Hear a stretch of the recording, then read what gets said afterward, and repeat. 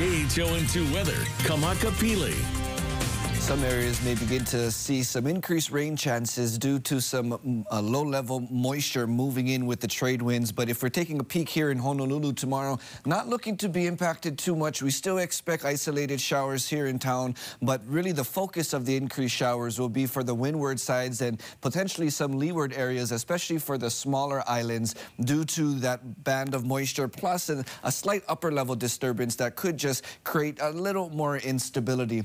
So in terms of our threats, we're going to keep our UA threats slightly elevated, but mainly for the morning hours in particular. Ocean conditions, in addition to the box jellyfish visiting our south-facing shores, small craft advisory remains in effect and actually was extended yet again until tomorrow evening, with the potential of continuing to be extended because these trade winds are sticking around. They may have weakened just a tad, but we are expecting that to strengthen once more as we step into the days ahead of us.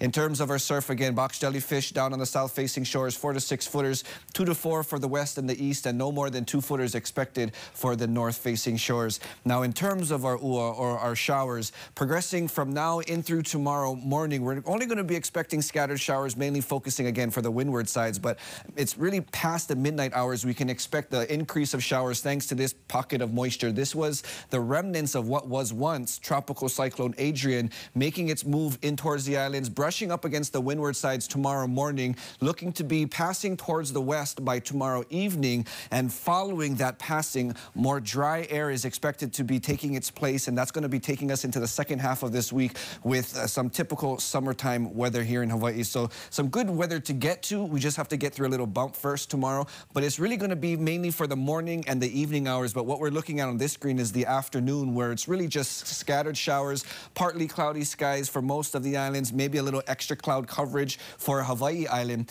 But speaking of tropical cyclones, we continue to keep our eye on what's taking place in the eastern Pacific. This one disturbance does look to be moving in our direction and continuing to weaken at the same time, but has the potential of being the first system to step into our base in the central Pacific, which has been quiet so far. So if you don't already have, be sure to download that KHON2 mobile app, subscribe to those push alerts, and stay in tune with the latest. And if you don't already have, be sure to get your 2 weeks hurricane kit prepared just in case. But in terms of the week ahead of us, again, just a little hiccup in terms of those increased rain chances from Tuesday into Wednesday. Drier conditions for the latter portion of the week. Fortunately, those trade winds not going away too much.